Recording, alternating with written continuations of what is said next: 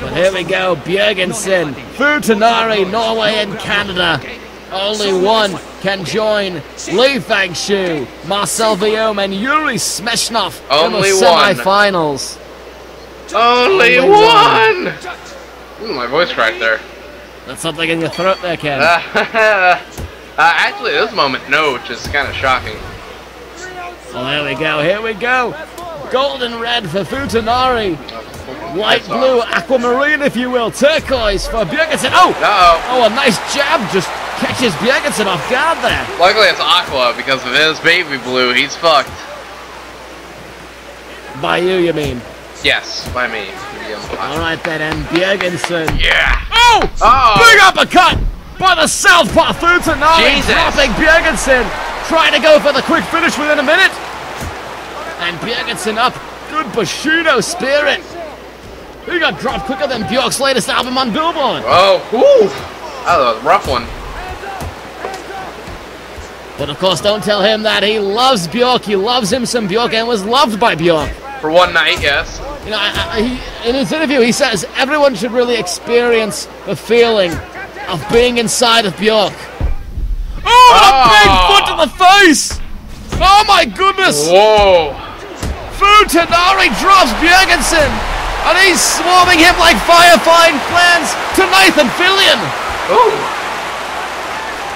Going with the reference the kids are going to appreciate. Yes.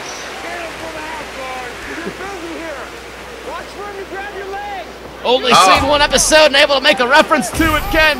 Yeah, but Bjergensen countering. Season 2's really good. Pretty sure that's not true. Nah, you got me. I know enough there, Ken. And the armbar is countered and escaped by Futanari, who's being more slippery than a fan in an anime convention. Smelly, greasy fan. Try and get his autograph. I understand. I did a sit-down interview with Futanari. We were in a maid cafe. Oh, those are fun.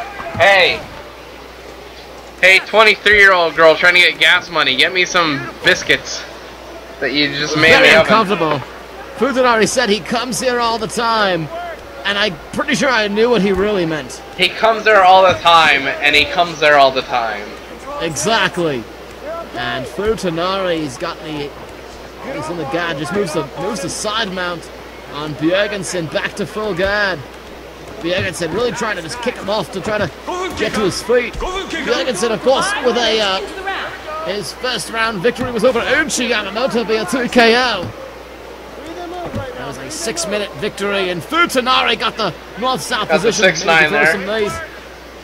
The 6-9, if you will. And of course, Gungju Kim was the opponent of Vic Futanari, and a knockout victory for him. And these two show they can strike with the best of them.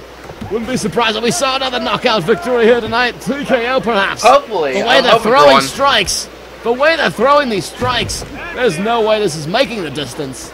Hopefully not. I want to see some blood. I want to see some teeth knocked out.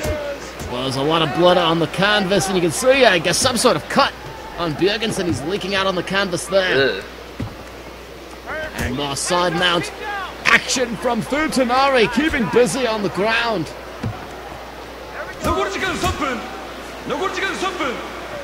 minutes left in the round. He's smothering Bjergensen right here, right now. Oh, nice punches heavy cologne.